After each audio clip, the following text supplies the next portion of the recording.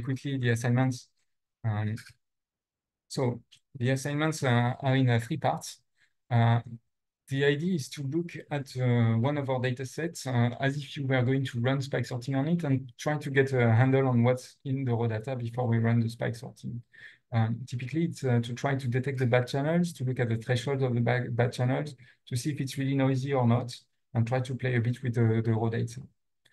The second part is to launch a spike sorting and to look at those intermediate QCs. So I don't expect everyone to run the spike sorting because it's a lot of data, it's a big job. As Alessio said, it's a big task to install a spike sorter. So I've provided already the output if you want to have a look at the intermediate results of the spike sorter. And the last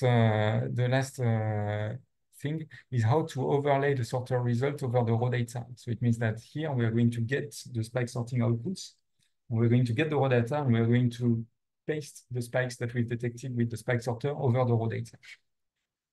So this assignment is not about a file, and it's not supposed to replace the kind of quality metrics or quality control that is usually done with file or with other modules.